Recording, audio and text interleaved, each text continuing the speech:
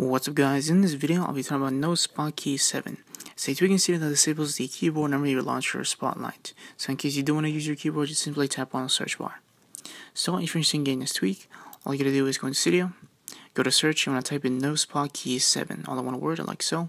You're gonna get a description as well as a screenshot, but once you've downloaded and installed, you're pretty much good to go.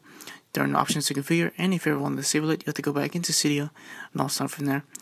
But I hope you guys liked this video. If you did, please click the like button. If you have no questions, leave a comment. And for some more videos like these, please subscribe. Thanks.